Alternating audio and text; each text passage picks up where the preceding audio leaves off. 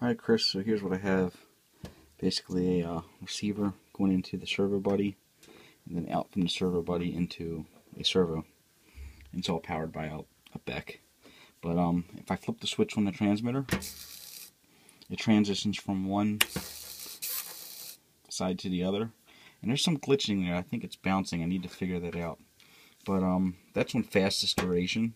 But if I adjust this pot here, turn it down a little bit, and you can see it's a little slower. But if I turn it all the way down to the minimum range,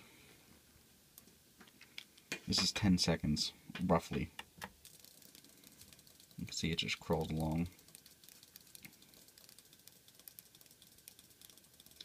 I basically set it for a range of like about 700 milliseconds to 10 seconds, and with the timing on the processor, it's really not 10 seconds.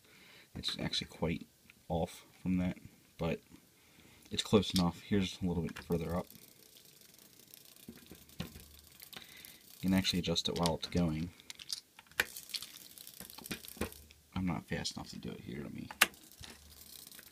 turn it down. You can kind of see that. So, there you go. Like I said, most of the time it's pretty reliable. Every once in a while it glitches, and I don't know if that's RF interference,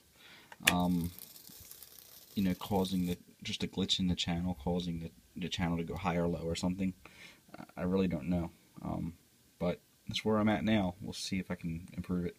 See ya.